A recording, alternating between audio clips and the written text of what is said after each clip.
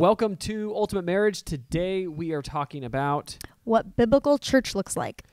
We get this question all the time. What does biblical church look like? We plant and also pastor a biblical house church. And what does that mean? And what does that look like? And how does that help our marriage? And how does that reflect on our family? And so we're going to answer as many of those questions as we possibly can. It's a giant topic. We have a ministry, relearnchurch.org.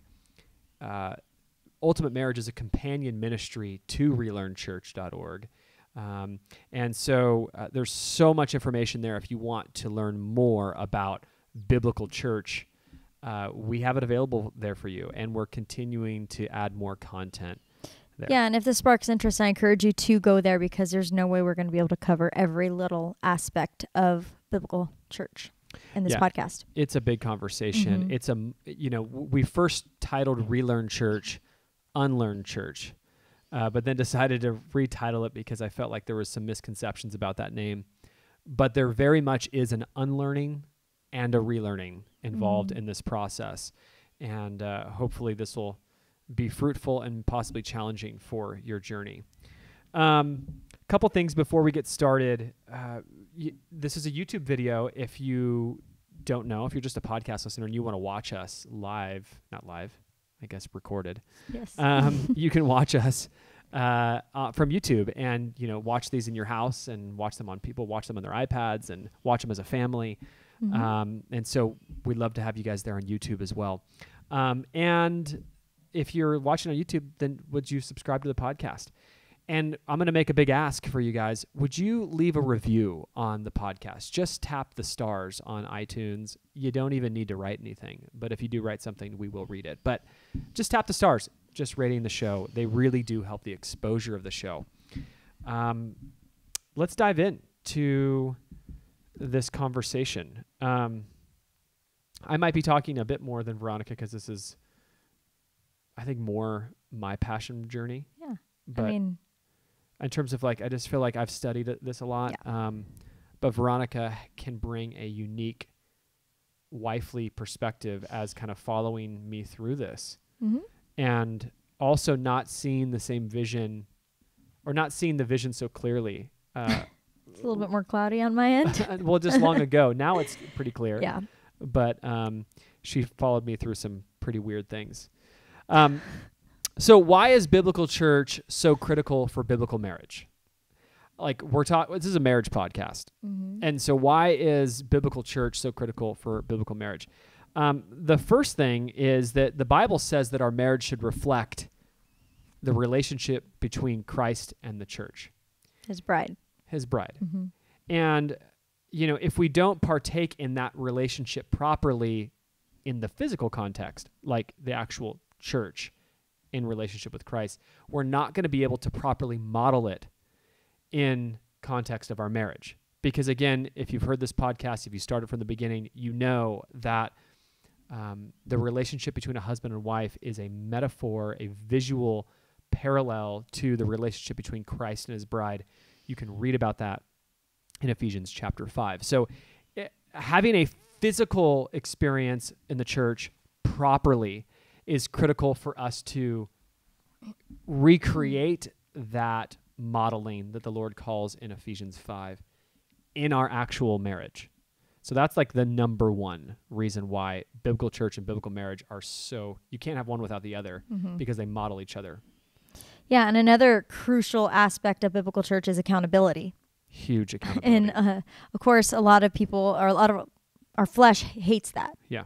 But accountability is huge. There are over 100 one another's in Scripture.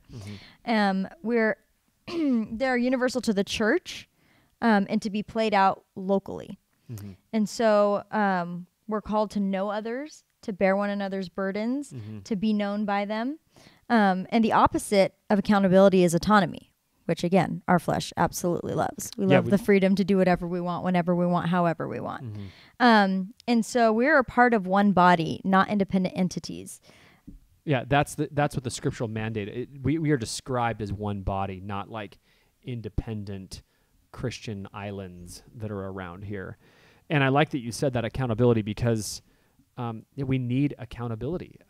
It's so easy to hide in church, in institutional Christianity, because you're one of 300 or you're one of 3,000. You know, we came from that mega church world, and it's just, and it's easy to hide. yeah, it's just easy to hide. It's just easy to get lost in the sea of people. And so the scriptures call for a much more integrated, intimate relationship. Yeah.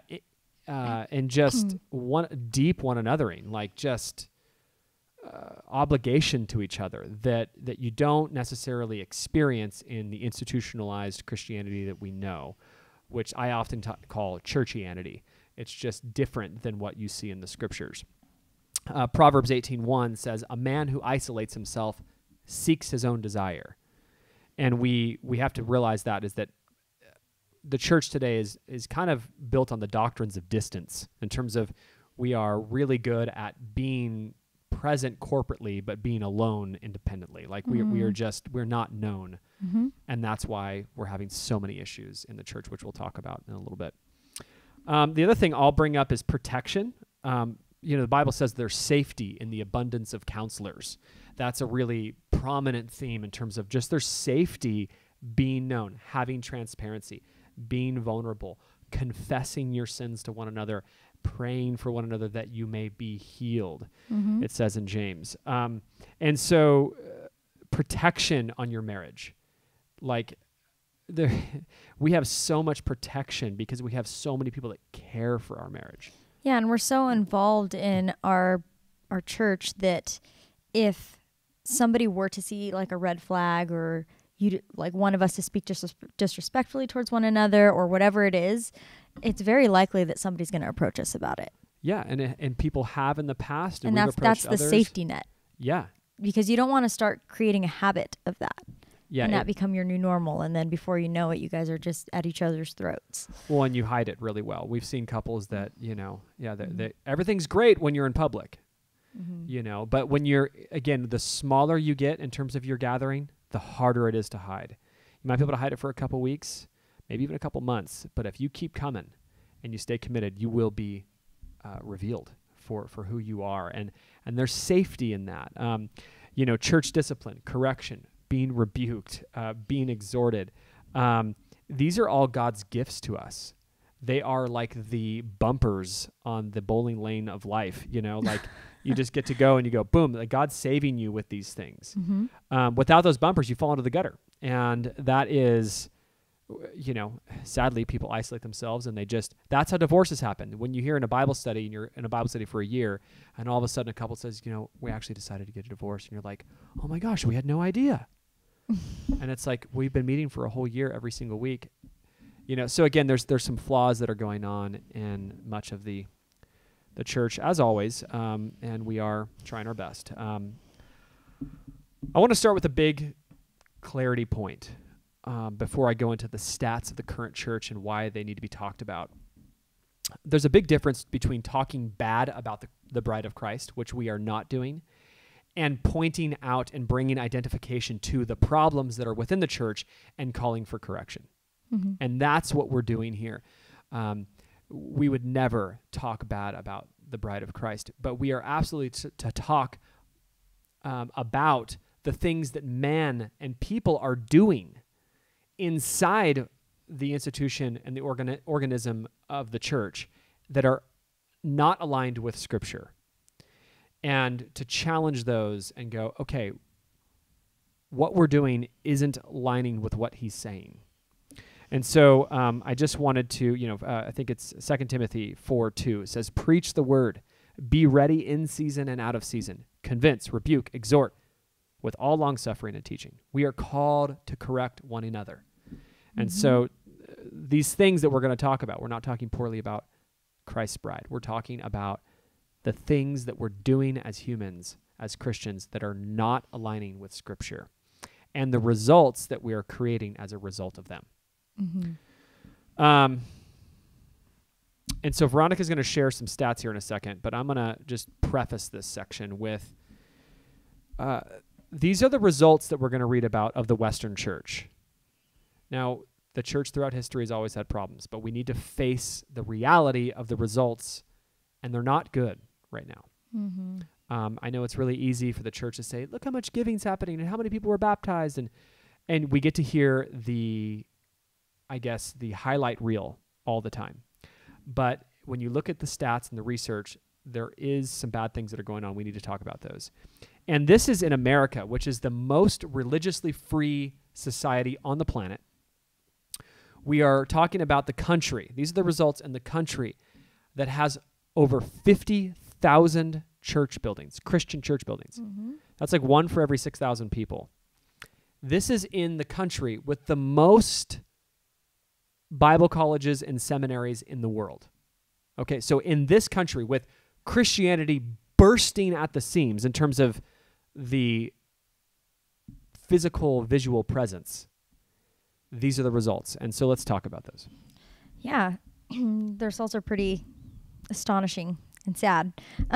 So 79% of children raised in the church leave the faith by the time they're between 18 and 25. Just like stop there for a second. Yeah. Like That's really sad. 79% of children raised in the church leave the faith between 18 and 25. Mm-hmm. We're losing 80% of the next generation to the world, to the other team, to Satan's camp. If that happened in any other institution where 80% failure rate, whoever was at the top of that organization would be fired in terms of just, we would never allow that to occur anywhere else where 80% are falling away. Jesus chased the 1 out of the 99. We're talking, it would be like 80 of them are have left, and Jesus is chasing all of them. This is a dilemma, a huge problem. Mm-hmm. Yeah. Next one is 42% of Christians have had a divorce. 64% of men look at pornography once per month. This is 64% of Christian men. Yeah, men claiming to be Christians. Yeah, that are looking at pornography once per month. This is just mind-boggling to me. 89% of Christians have not read the entire Bible. 76% of Christians do not know what the Great Commission is. Yeah, so I want to talk about this one. So this is a stat. This is 2 stats put together, made up of the Barna Research Group, and they found out that 51% of Christians, these are regular evangelical Christians, have never even heard of the Great Commission. I didn't for a long time, until probably a few years ago. Yeah, like it's the mission. I like when it was explained to me, I was like, oh yeah, like I know that, but I didn't understand that it was titled the Great Commission. Yeah, and like the mission of the church, right, in Matthew 28. And so 51% have never even heard of it. 25% had heard of it, but didn't know it was called the Great Commission. Mm-hmm. There you go. And so this is 76% of Christians don't know what the Great Commission is. They don't even know what they're here to do as a church. Like they just don't know. So for those listening and who don't know, can you tell them? Yeah. So going to if you turn to Matthew 28, go therefore and make disciples of all nations, baptize them in the name of the Father, the Son, and the Holy Spirit, teaching them to obey all that I have commanded you. And that's something that we need to have memorized. That is what the Great Commission is. That's what we're here to do. Okay. Last one. 5% of Christians will share the gospel with one person once per year. Okay. And we can share this even from our own experience. Like prior to being in biblical community, yeah, how often were you sharing the gospel with people? Never. Not at all. Yeah, and it's I think I may have maybe one time ever in my Christian walk. And it's different from sharing your faith. A lot of people share your faith. Mm-hmm. I'm a Christian. I just checked that box. I shared my faith. But presenting the gospel. Yeah, you're under God's wrath. And here is, Jesus died for you. Like the full gospel. There's a way out. And that happens relationally. I don't want to say that it's just like street preaching here, but only 5% of Christians are sharing the gospel with one person per year. So you got a narrative here, right? So you go 89% of Christians haven't read the entire Bible, which leads to the reality that 76% of Christians don't know what the Great Commission is, which leads to the reality that 5% of Christians will only share the gospel with one person per year. which leads to this final point that you're going to make. Go ahead and read that. Yeah. That 1.5%, we're having a 1.5% decrease in American Christian population per year over the past 10 years. Yes. So that's a loss of 4.8 million identified Christians every 365 days. Christianity is shrinking in America. Mm-hmm. And we don't want to face that reality, but there was a study done, I think in 2015 during the census, that every county in America, there wasn't one county that grew an identified Christian population. Mm-hmm. So they all either stayed the same or decreased. Yes. Mm-hmm. And so we are absolutely shrinking. These are the results of the current way of doing church. Okay, that's the results. Mm-hmm. Are we going to sign up for another year of that? That's the question. Are we going to just keep doing what we're doing? I have friends, again, who are pastors of churches that almost every Christian church I go to is 90% the same and 10% different. Mm-hmm. And everybody's trying to do good things. But I think we have to step back and go, wait a second. Is what we're doing not working on a grand scale? And do we really need more church buildings? Like, do we need 50,150 buildings? Maybe that'll solve the problem? No. Maybe it's because we're not worshiping hard enough. Like, do we need another Hillsong album? Like, is that what it is? We just need more worship music? Do we just need better musicians on stage? Do we need better sermon series? Like, is that it? We just need better sermons. We just need people to follow God's word. Yes. And so the solution to biblical or to church revival is going back to what Scripture says. To what Scripture says. Mm-hmm. And we're reaping what we've sowed. Mm-hmm. These are the results of a man-made model. A man-made model will never deliver Christ-like results. Okay, I'm just going to let you guys hear that again. A man-made model will never deliver Christ-like results. And if you're simply followed the Bible, like if you just forgot everything and we go, okay, here's a Bible. I want you to read it and then start gathering as Christians. If you just did that and you use the Bible as your blueprint for how to create a church gathering, there is no way that you would end up with what we have today. Mm-hmm. Would you really end up with a big building with thousands of people that are here for the music, sitting facing one person? One person's talking. Mm-hmm. Nobody talks to each other. Kids get outsourced to children's ministries, youth group. Like you would never get there. And this is the dilemma that we have to face and why we're talking about that. Francis Chan is actually, he just came out with a book called Letters to the Church. And he's on the same journey for the past several years, probably very similar to our journey, like at the same timeline. Mm-hmm. He's planting biblical house churches, and he's trying to figure out what that looks like. And I've talked and spoke with his team a few times, and we're doing that with Relearn Church. We're planting biblical house churches. We're trying to look at the scriptures and go, what does the Bible say? Nothing more and nothing less. And I just check that out. Another book that you might want to check out, I think is important to read prior to reading Francis Chan's Letters to the Church, is reading Pagan Christianity by Frank Viola and George Barna. Barna, in terms of Barna, the Barna Group, the research company. A couple things before Veronica is going to share our story.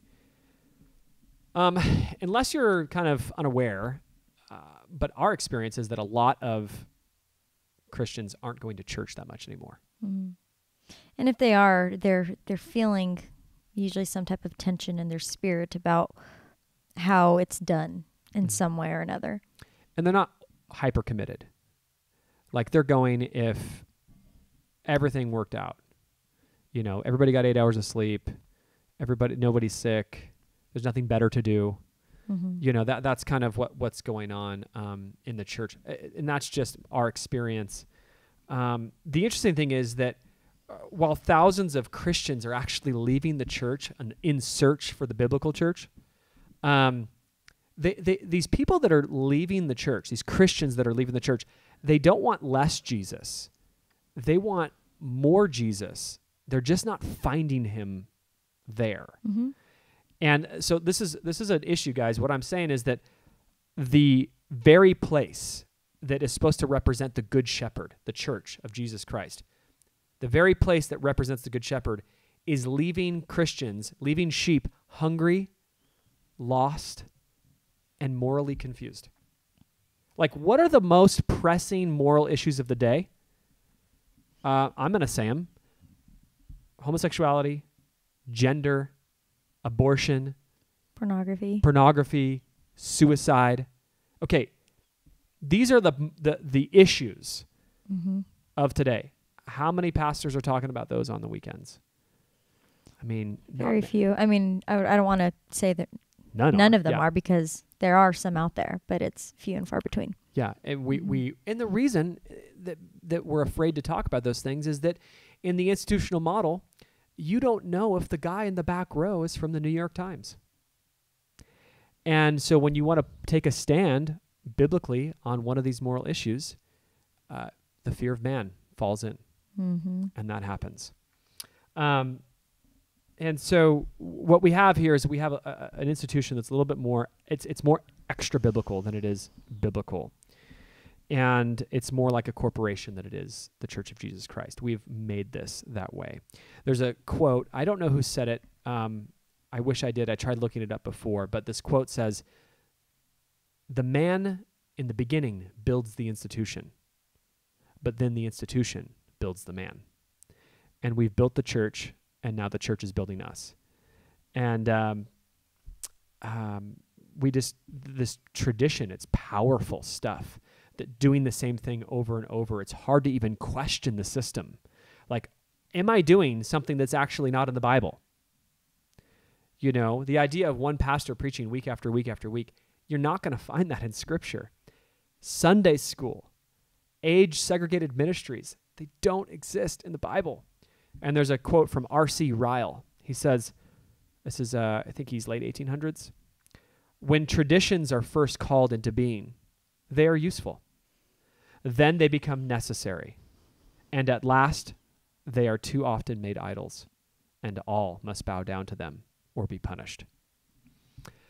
One last thing I'll say before we share our story is Matthew chapter 9. Jesus says to his disciples who are saying, "Look at those other people over there doing other things that are different than us in your name." And Jesus said to the disciples, "If they're not against us, they're for us." And so a heart of unity without desiring uniformity is important. Jesus is doing work in the institutional church. Mm-hmm. By no means am I saying that whatever thing's going on over there is wrong. But as Christians, we should be looking to do what the most biblical and most fruitful expression of gathering. That is our aim. And so that's what we're going to talk about. So I'll let Veronica share a bit of our story here. Yeah, so, I'll just, I guess, start from the very beginning. Dale and I, when we started dating, I was going to a mega church down in Southern California, and you were going to a smaller mega church. Yeah. But when we started dating, I'd go and visit your church a couple times. You'd come and visit mine. And that very first time you came and visited, you were instantly just kind of like taken back and looking around, and you just kept saying like, something just doesn't feel right. Something is off. And I was just like, oh, okay, like whatever. Remember those lanterns on the walls? Yes, I remember. Sure about that. There was these massive lights all over the church building. This is a brand new building. Our church had just moved into that building. Massive building.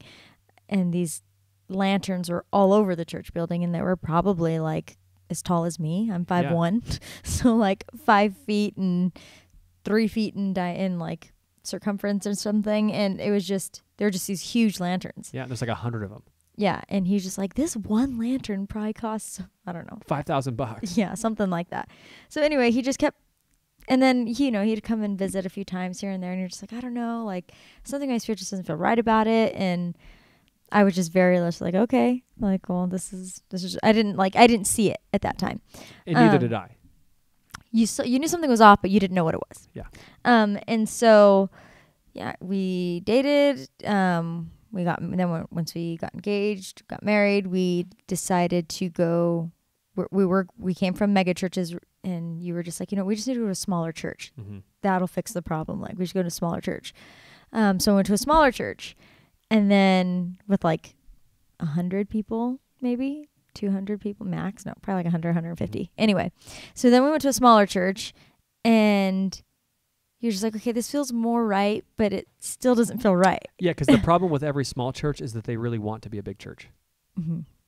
And so that DNA rooted down, they don't want to multiply and split. They want to keep getting bigger and a bigger campus and a bigger building. Maybe grow, yeah. And so, yeah, you were still like, and so after that, then we went back to a different mega church, massive church. And we were there for, I don't know, a year maybe.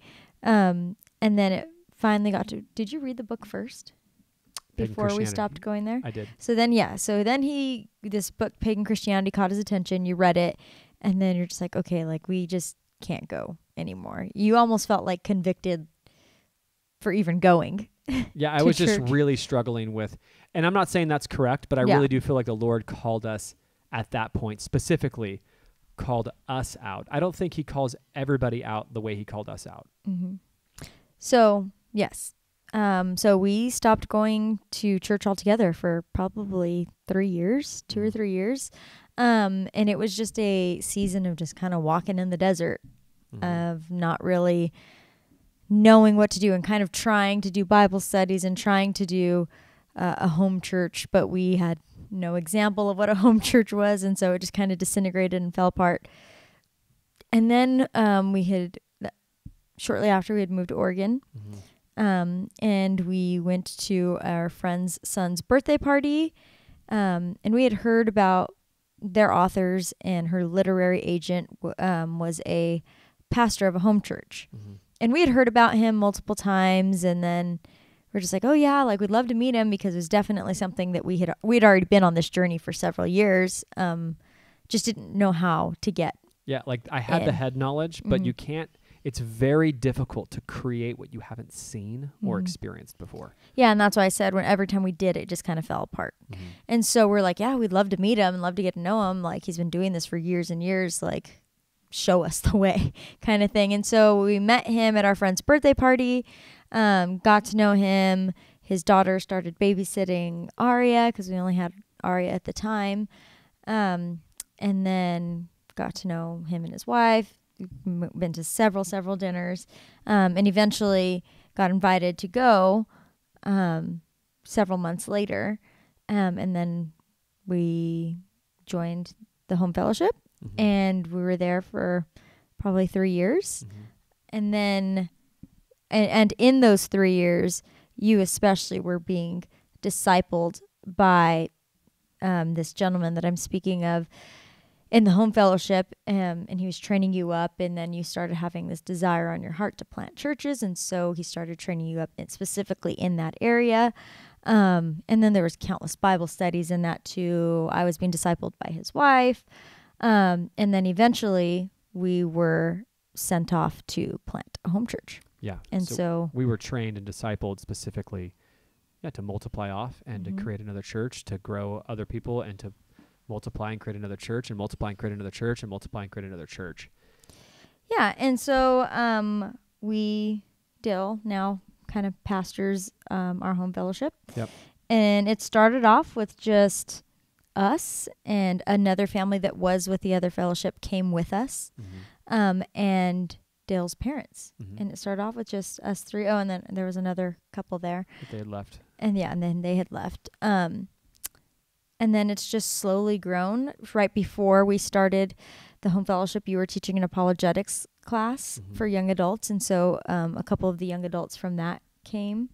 And so it's a very small home church gathering. There's probably, I don't know, eight families or 8 so. families and a couple singles. And so it's very small. And you know, if that doubled in size, we'd be really thinking seriously about multiplication and figuring out a way to, like, intimacy. What the job of a overseer, a shepherd, a pastor, is to sense when intimacy is lost, when you can no longer fulfill the one another's.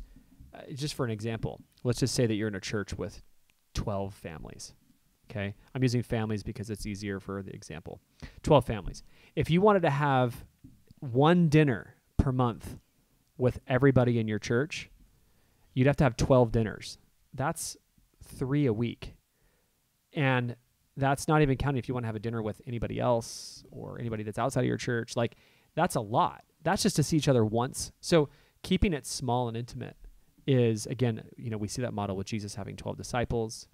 He spoke to thousands, but he discipled 12.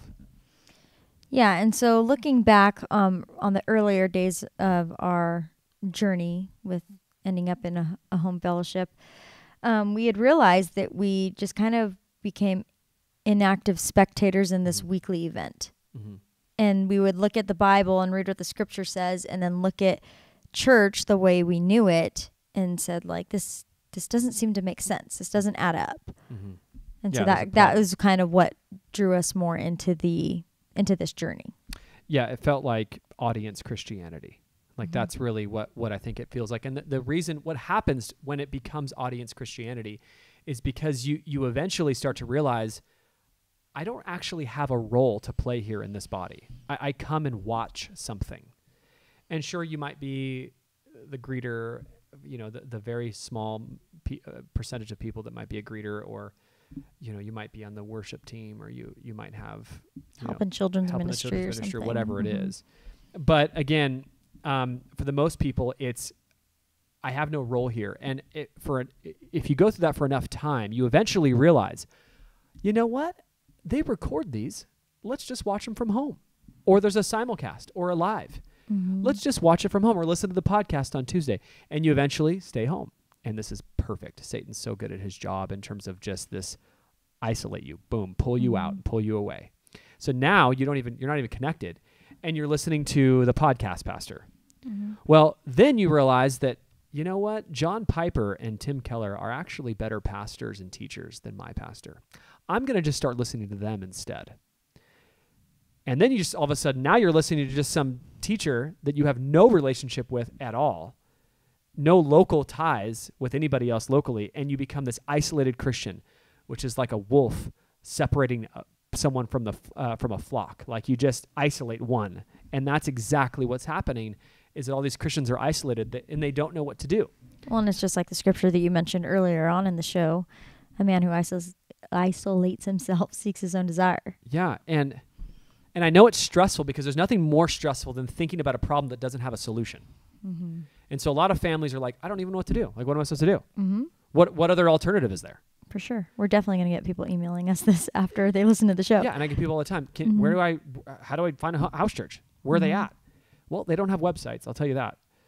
But relearnchurch.org, again, is all about helping people figure out how to do this.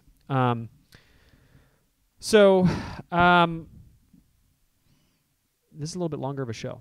We're going to just keep going, just because it's, I think, important. So what does our biblical church look like? I'm going to kind of give you guys a rundown on that. So we look to the book of Acts, but we have to remember the book of Acts is descriptive of what happened. It's historical. It's not prescriptive doctrine. And compared to, like, Timothy is got lots of prescriptive doctrine in it. It's prescriptive, not descriptive. Now, does that mean that we don't, like, highly regard that example that we see in like Acts chapter 2? No, we totally respect that and look at that. But we look at the book of Acts for our reference points. We look at book of First Corinthians, chapter 14 specifically, First Timothy, Titus. These are all books that have a lot of ecclesiology, doctrine about the church, how to actually do that, among the rest of the New Testament. But those are the main books that I think we reference a lot for structure and what it's to look like. There's a quote that I say often, and it's probably not even mine. I probably got it from someone else, and it's been blended, but I've been using it for so long. It's what you win people with is what you win people to. Okay? What you win people with is what you win people to. And the institutional church is really good at winning people with really good design, really good positive messages, really great music, really good childcare, really cool buildings. Like, what you win people with is what you win people to. And you get yourself in the situation that you have to keep entertaining these people more and more and more To keep them there. to keep them there Mm-hmm. because you want them with that. The biblical church wins people with three things. It wins them with the gospel, it wins them with the Bible, and it wins them with the covenant relationship with the body of Christ, the other church members, the relationships. Mm-hmm. And that's critical. And so we try to win people with those things. And then we meet in homes.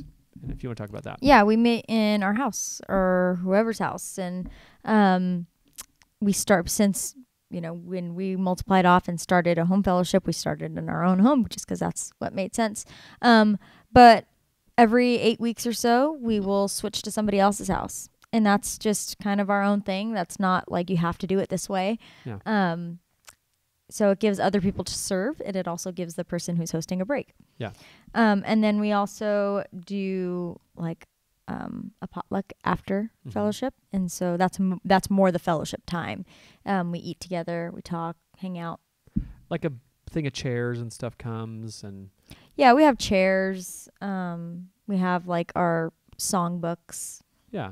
Mm-hmm. And like you might put a thing together of plates and cups and like dishes that might go back and forth, whoever the host is. These are, again, things that we've done that just make practical sense. But, but why meeting in homes? So meeting in homes forces us to have that kind of really connected, deeply intimate relationship that I think is missing in the church today, that family-like call that you see in Scripture. Homes offers the environment for that. Like, if you're going to want to bare your soul down and cry in front of people, do you want to do that in a building, or do you want to do that on someone's couch in their living room? There's something about a home that does lend itself to a more private, safe environment to be vulnerable, to be connected, to be like, that is the central focus of our lives, is home. And so, beyond that, it just practically speaking, house gatherings, they alleviate the incorporation, becoming a nonprofit, like, all that stuff, the legalities of that. It reduces the risk of persecution. It is a universal structure. Everybody on the planet can do that. Not everybody can do the big box church. It doesn't work in persecuted areas. Go try to build one in Iran and see what happens. And so houses are a universal solution. And because we already have houses, we don't have to use the money to build buildings, and instead we can distribute that money to spiritual needs and to needs of the church. Members of the body. Yeah. And things for the church as a whole. Yeah. And so just the overview again, our church gathering, it's contributor focused, not consumer focused. It's contributor Christianity, not consumer Christianity.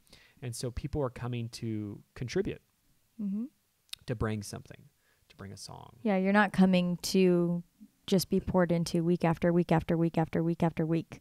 Like, you also come prepared to share a testimony or a teaching or whatever it is, that a song, whatever the Lord has placed on your heart. Yeah. It's not just all about you receiving. Yeah. You are also there to give and to serve. Yes. And it's this beautiful kind of relationship, Holy Spirit-led meeting that doesn't have this pre-programmed schedule or agenda. And it's highly committed. There's a scripture that we're going to read later. I'll read it right now. It's Hebrews 10:24-25. It says, "And let us consider one another." So again, it's a call to consider one another, to care for one another, to stir up love and good works. Like, care for one another so that people start loving each other, so that people have good works, and not forsaking the assembling of ourselves together, as is the manner of some. So I want to stop there for a second, is that this is the reason they were not assembling is because they were afraid to die. They were afraid of the persecution of assembling together. And the author of Hebrews is saying, not forsaking the assembling of ourselves together, as is the manner of some, but exhorting one another, and so much more as you see the day, capital D, approaching. And so I would say we're hyper committed to our gathering. And like how often do we miss a church gathering? Like Somebody has to be sick yeah, if we're missing. Like, yeah.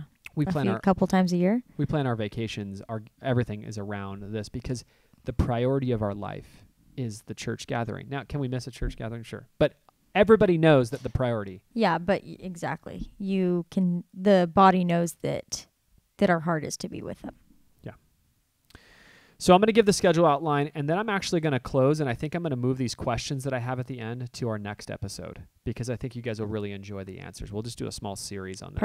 Part two on this, yeah.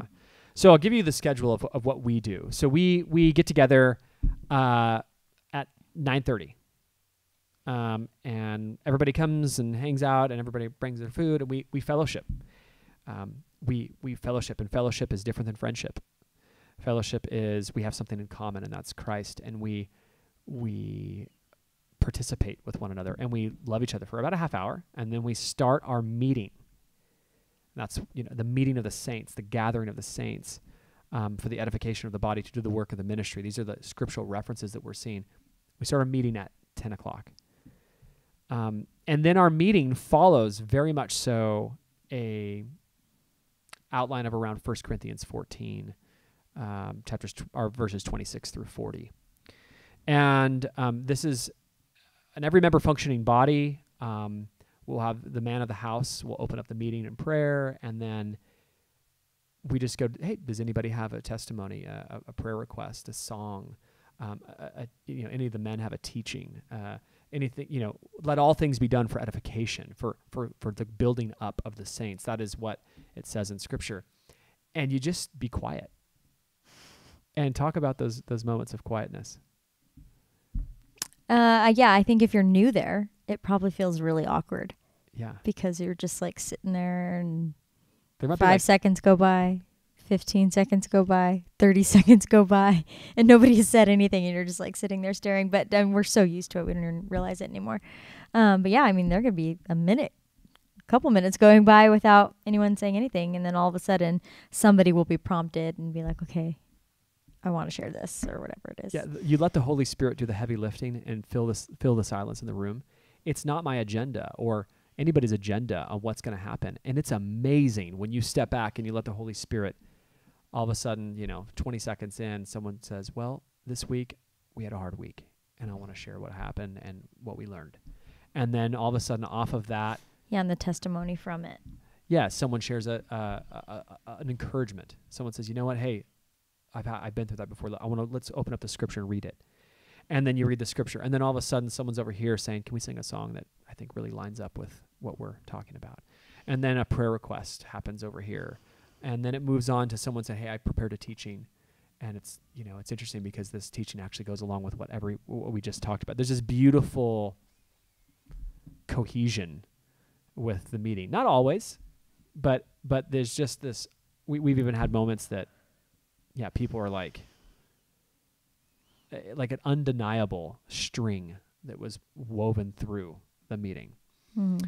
And we do that for an hour or so, maybe an hour and a half. Yeah, probably closer to an hour and a half. The maybe kids a little are longer. the kids are at our feet. Kids are with us. Mm-hmm. And all ages. All ages, yeah. And then we kind of just sit in the living room and do this. And then we when it's clear that the meeting's over, we will do communion.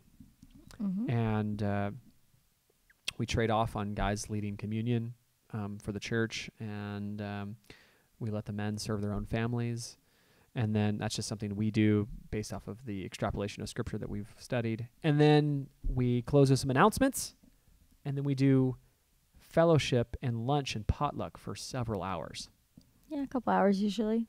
And that's sometimes longer. I think that's actually where the heart of the ministry is. Yeah, it's pretty much an all day thing. Not all day, but it definitely takes up most of our day on like Sundays. 3 to 5 hours. Mm-hmm. And you just really get deeply connected, and private conversations can occur, and groups of people walk this way, and guys are playing with the kids, and I mean it's just a fun time. And then it doesn't stop there. We actually at the end of the week will schedule coffees and date nights. Yeah, or you have a weekly men's meeting with the men from the body. Yes. And you guys will do a weekly men's meeting. The women will generally get together. Most of us are mothers, and so it's harder to get together as often as the men. But we'll meet once a month with all of us together once a month, and then we'll, have those one-off coffee dates or dinners here and there. Yeah. It's a real biblical community. You look at the book of Acts, you look at the scriptures, and you're actually seeing people committed, deep, rich relationships of people loving each other. Yeah, and we're in almost daily communication as well through like text message, or we have a app, Slack, through Slack, whatever it is. And we're praying for one another, and there's a young woman in our fellowship who is married, but they don't have children yet. And a lot of times she'll offer like, hey, can I watch your kids this week? Or, hey, can I bring you dinner? I'm like, yes, you can. That would be a huge blessing. Thank you. Yeah. And this happens all the time. And she's actually watching our daughter right now, baking a pie with her, because she invited her over to do that. And so there's just that beautiful, committed, participatory relationships that I think people are yearning for. So part 2 of this, we're going to talk about answering a couple questions. We'll probably add one more question, but what do you do with the children, and what does that look like in a biblical church? How does giving work? That's going to be a big one. What does that look like? And we'll probably maybe ask another question or two. But again, more information if you want to learn about Relearn Church and our ministry and what we do on teaching people how to plant and establish biblical churches, just go to relearnchurch.org. Again, this is the kind of umbrella ministry of Ultimate Marriage. And we'll leave you with a memory verse. Veronica can read. Hebrews 10:24 and 25, and let us consider one another in order to stir up love and good works, not forsaking the assembling of ourselves together, as in the manner of some, but exhorting one another, and so much the more as you see the day approaching. Awesome. I want to remind you guys, Tuesday is coming up, and it's Giving Tuesday. I've never, ever marketed a Giving Tuesday because I've never been in the nonprofit space. This is the very first year that we actually have something to give to. And we really do believe that the Lord has put us in this ministry to teach people how to have biblical marriages, how to do biblical church. And if you are interested in supporting what we're doing, you can go to relearnchurch.org/donate, and we would be blessed by that. If you guys want to learn about the show notes of this episode, this is episode number 20, and it's available at ultimatemarriage.com. Just click on the podcast section. There's the video, there's the actual audio of the show. You can download everything you need, references to scripture. It's all there for you guys. Until next week. Until next week. Thank you guys for joining us. We'll see you guys next time. Take care. Thank you for joining us on this episode of Ultimate Marriage. If you're homesick for a stronger marriage, visit our website at ultimatemarriage.com and consider enrolling in our 1-year online marriage mentor program. Also, if you're interested in learning more about building a better marriage, follow Veronica and I on social media, where each week we share tips, tricks, and lessons on building a biblical marriage.